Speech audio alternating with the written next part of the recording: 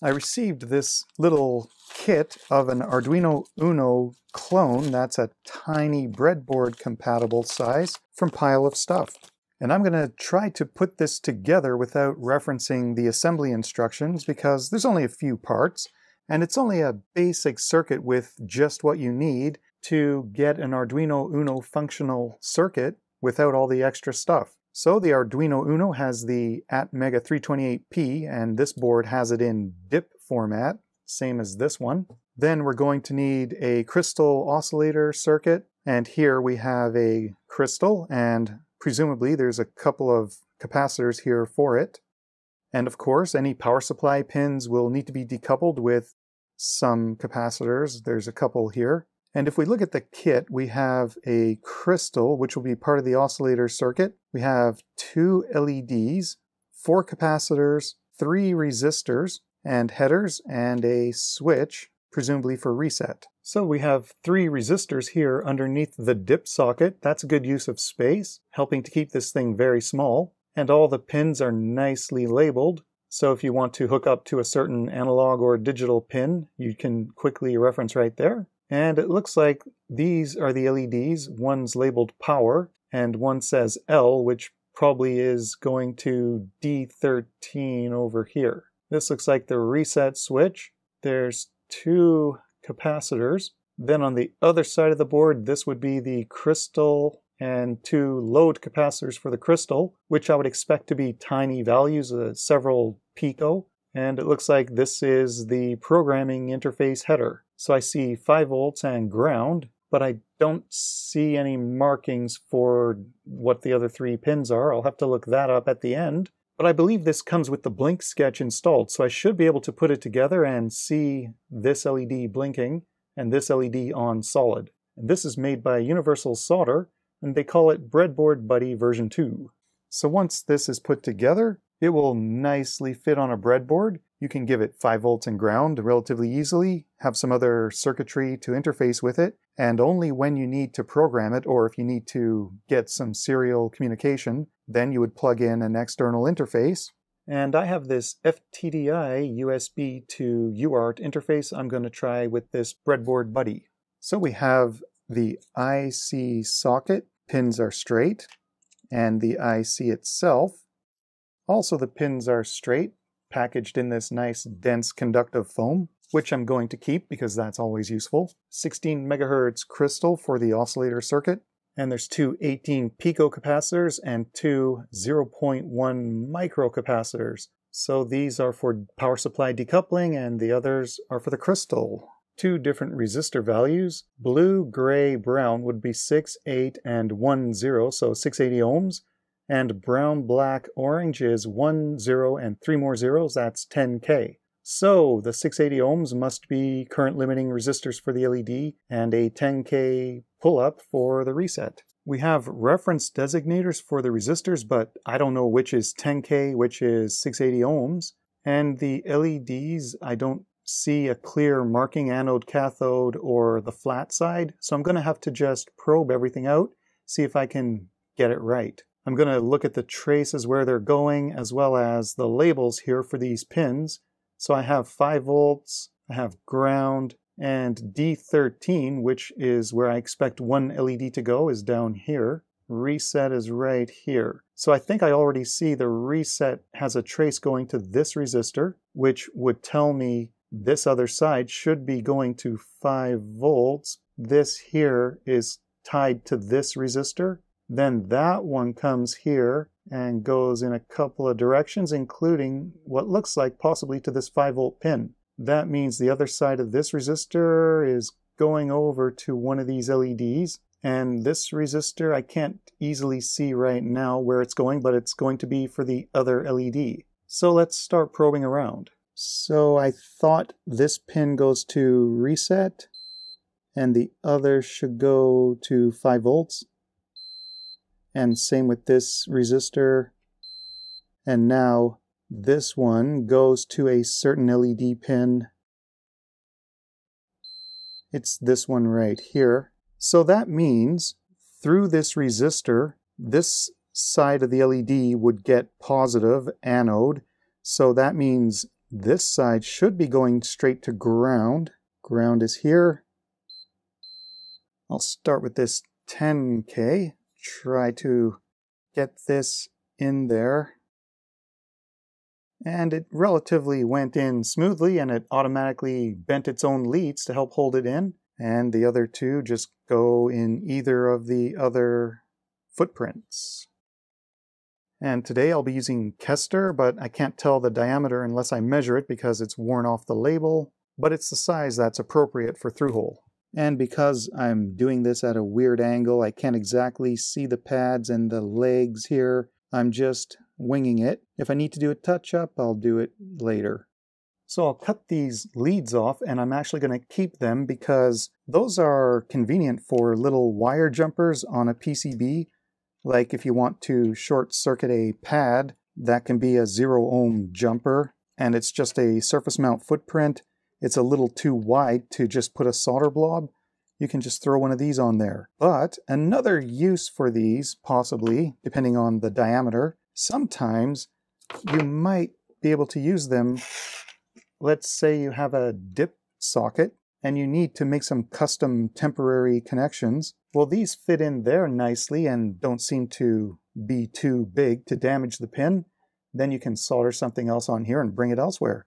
So they can be used as test points. So at this point, I'll just do any other low-laying components. These little 18 picos go up here for the crystal, and I'm trying to keep the camera in focus. It still wants to focus on things like the soldering iron, and then the board gets blurry. And I'll keep these leads as well. These other capacitors must go on these other footprints because they're both the same value.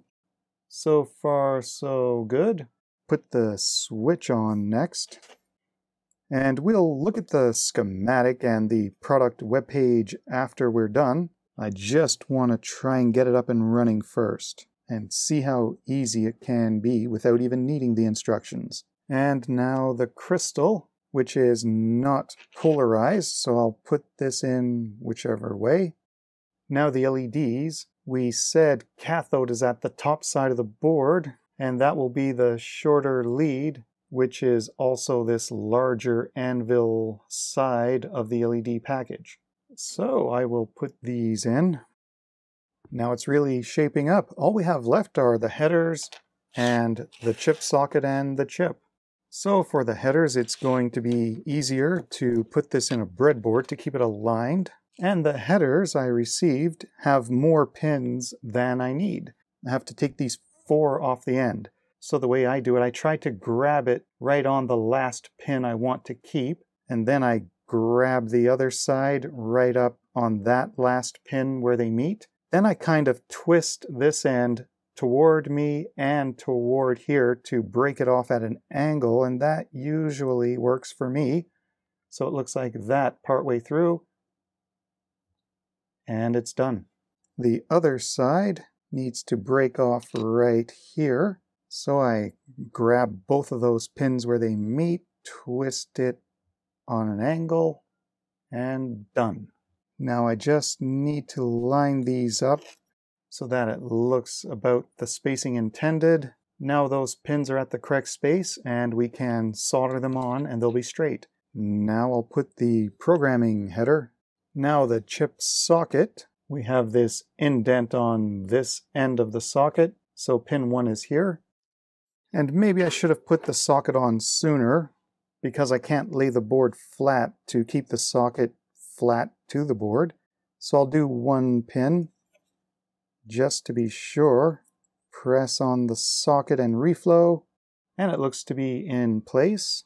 A lot of flux on the board now, but looks like everything's connected, and the only thing left is to put the chip on. But first I'd like to power it up and make sure nothing looks shorted. And I will apply power through this USB to UART interface, which has 5 volts and ground, and the power LED came on. So there's no shorts and polarity looks good. And if I probe ground to 5 volts, 4.99, pretty good. Now I need to install the chip. So pin 1 will be up here. There's the notch on the chip and the pin 1 indicator, so it lines up here.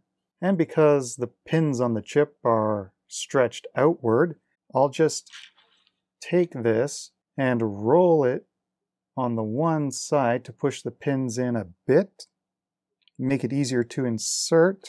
So I'll put that row in and then try to push in the other row and push them down into place.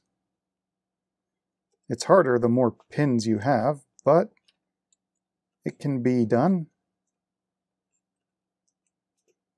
And when it seems like both rows are started out and everything's level, we can try pushing it down. Seems like everything went well. It's good to make sure no pins missed the socket inside or outside and they all look connected. And don't break your breadboard. This is easier anyway. So let's power this up again and power it up. Now we have the power light is on constantly and the D13 LED is slowly flashing. Now let's try to actually get this programming interface to work with this FTDI serial interface and put another sketch in, see what happens. Now it's probably a good time to look at the actual product and its documentation over at Universal Solder. It says here the module has the same pinout as a Nano and has the ATmega328P. I believe the Nano just has ATmega328. And if we go over and look at the manual, the chip is programmed with the Uno R3 bootloader, and it has a fade sketch similar to Blink. The programming interface hooks up to a USB to TTL UART converter, and you have to make use of the reset button manually to do the in-circuit programming.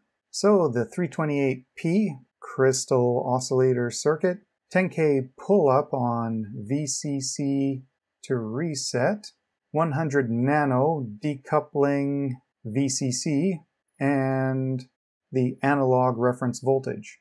Power LED connected to VCC, and the regular onboard LED goes to D13. So this is the programming header.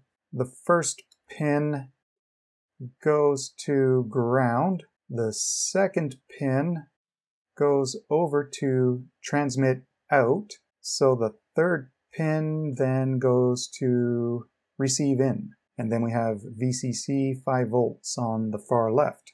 And I'm going to use this to power this board from USB. So to do programming, once we plug in the USB interface, we choose Uno in the Arduino IDE, select the COM port for our USB interface, then we hold down the reset button, start uploading, and when the IDE says we are uploading, release the reset button, and it should work as usual. So let's try this. Here's the Uno clone on a breadboard. I've also added over here on digital pin 11 a resistor capacitor network for a previous project I did with Uno. So this is a PWM audio synth generator. And here on the programming header, I brought wires over to this USB FTDI interface. Over in the Arduino IDE, I've loaded up this synth demo I did sometime last year. So digital pin 11 has an output with a 1K and 10 nano RC filter, and it uses this Edgar synth. And all I'm really doing, I set up some sine wave voices, and then I use 2 voices at a time to generate DTMF, dial tone, busy tone, ring tone, off-hook tone. So if I throw this into an Uno, I should be able to get that audio playing out on pin 11. So I've chosen Uno as my board, and the only serial port installed for USB is the board I just have plugged in. So let's see what happens. So we have to hold reset, start the upload. When it says uploading, release reset.